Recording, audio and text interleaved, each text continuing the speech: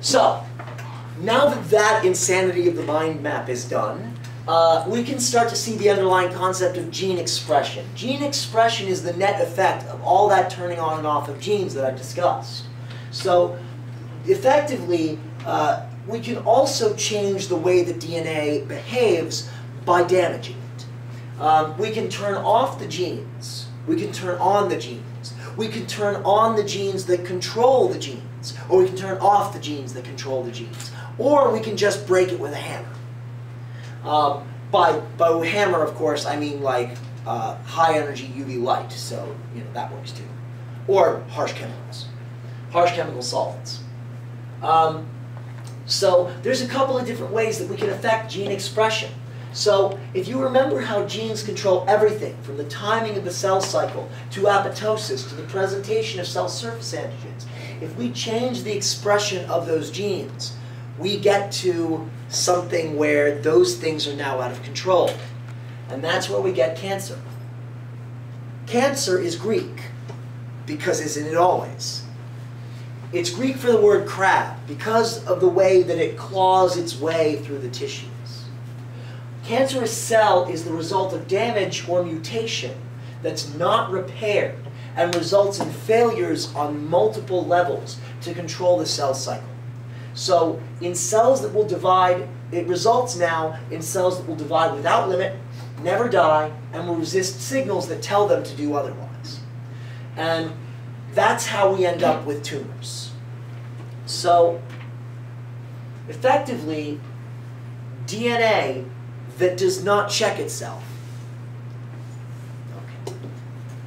So what cells are going to become cancer?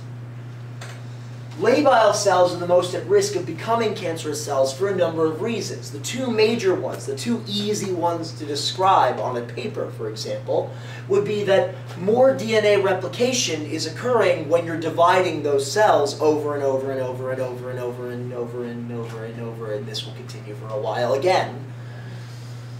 And that more replication means you have more greater risk of mutations, because replications can result in errors. So every time you replicate billions of base pairs, you're going to make a mistake. How often when you're writing just one page worth of information do you make a spelling mistake that you don't immediately go back and correct? Well, billions of letters. My point exactly. So oftentimes the other reason is because labile cells are often epithelial cells. And epithelial cells are often found in areas that are frequently exposed to environmental injury and assault that can result in DNA damage. Now, this link here, which if you copy down real quick, is a SciShow video. Once again, not a sponsor, I'm just a big fan. That will do a good job of breaking down those reasons a little bit further. But I'm going to get into the hallmarks of cancer, which is the title of a paper written, published in 2000.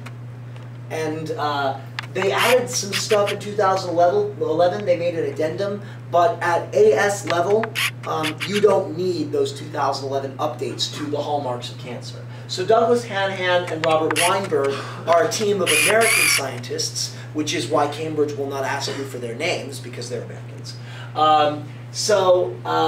They wrote a paper that gave the best summary of the biological properties of tumor cells.